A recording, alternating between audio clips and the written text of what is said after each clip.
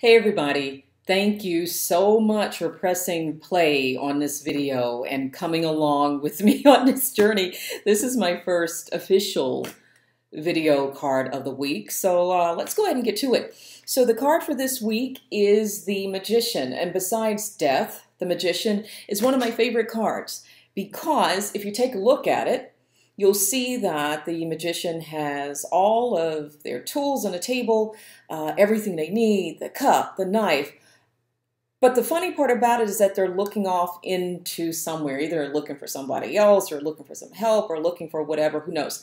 What this card says to me, and the reason I like it is because it signals that if you have a task you need to do, it could be something at work, it could be something at home or whatever, you already have all the tools you need to get that task done. You don't need to look off into space and see if you can find some help or download another app or read another book or take another online course. I don't know, maybe. If you feel you really need to do that, go ahead. But in general, you have all of the knowledge and all the things you need to go ahead and get that task done that you need to do. Maybe you're looking off into space and procrastinating. And maybe you need to be truthful with yourself about that. But in the end, the Magician is saying that you've got everything you need, just get it done. Now, one thing about this period in relation to the Magician is that we are in a retrograde season. And a lot of people like to talk doom and gloom about retrograde, but I don't. I actually like retrograde because it gives you time to stop and take stock of what's going on. I believe there are like 5 planets or something in retrograde, like Mercury and Venus, and I don't know, 3 others.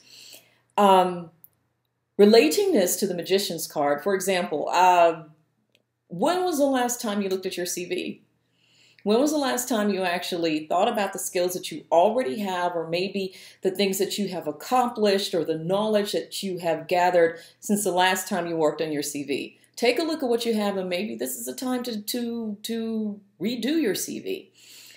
Maybe you're doing work around the house and you think, oh, I need another shelf here or I need something here. And maybe you've forgotten about some things that are down in the basement that you can use instead of going out and buying something new.